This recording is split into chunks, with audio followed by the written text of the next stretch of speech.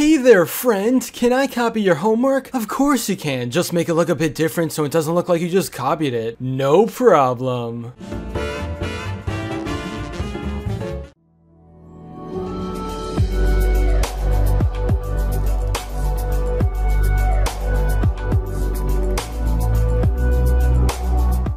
Stepping into the cartoony world of Cuphead is an experience like no other. With an extremely heavy inspiration in cartoons from the 30s along with traditional hands-drawn animation, it really feels like you're traveling back in time to a golden age of cartoons. Cuphead is one of the most well-known indie games of the last few years, and it's gotten big enough to warrant a full animated series on Netflix coming soon. When a franchise like this gets super popular and makes a ton of money, it's only inevitable that other companies will come along and try to do the same thing. This time around, we're dealing with a game called Enchanted Portals. The opening animation in the trailer is innocent enough. It clearly draws inspiration from 30s cartoons as these two wizards cast some sort of spell resulting in a magic portal. They get sucked in and the gameplay is finally revealed, which immediately caught the internet's attention, not necessarily for the best reasons. Enchanted Portals is getting backlash for directly copying everything that made Cuphead so special. From the style to the shoot 'em up genre, this game isn't trying to hide that it's heavily inspired by the popular indie game. Instead of the finger shooting like we see in Cuphead, this time it's magic wands! Oh, you guys, it's different because it's magic wands! No, it's really the same thing. The way these wizards jump feels awfully familiar. They can even dash like everyone's favorite sentient cup. After watching just a few seconds of the trailer, it's safe to say that we're dealing with a full-on ripoff, and just how bad is that really? Well, it's bad, but at the same time, you can tell there is some effort thrown into this. In fact, its quality seems much higher than the average video game or cartoon ripoff. While the core mechanics and style of Enchanted Portals is just like Cuphead, there are still some different aspects like the bosses themselves. Each of them will have their own abilities and designs that are separate from the previous games, so hey, at least there's that. From the trailer, some of them legitimately look really fun to face. Like for example, can we please talk about this robot cow? The concept is so cool, look at it!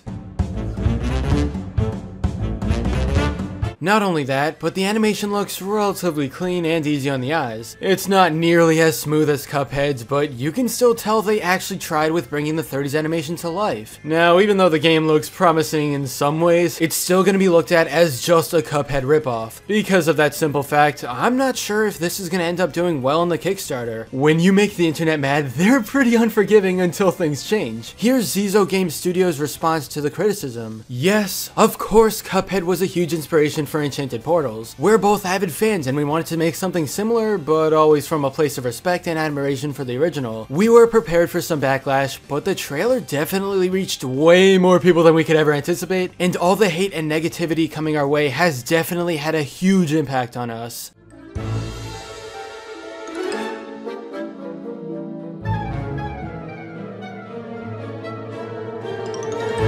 You know, I think the best case scenario here is if the game is slightly changed over time to be more of its own thing. Remove some abilities, add some new ones, change some of the clear rip-off mechanics, just do whatever it takes to set the game apart from Cuphead. Since this is about to be put on Kickstarter, there's a good chance it isn't finished yet. That's why I'm saying, if the team spends a bit more time on Enchanted Portals to make it more unique over the next few years, then I think it'd be a lot easier to support this game. But do you think it's a Cuphead ripoff, and how should the company proceed after getting all this backlash? Let's talk in the comments. But anyway, that's all for this video. Subscribe for more awesome cartoon videos. Give a thumbs up and comment below, let me know what you think. Thanks for watching, and I'll see you guys next time.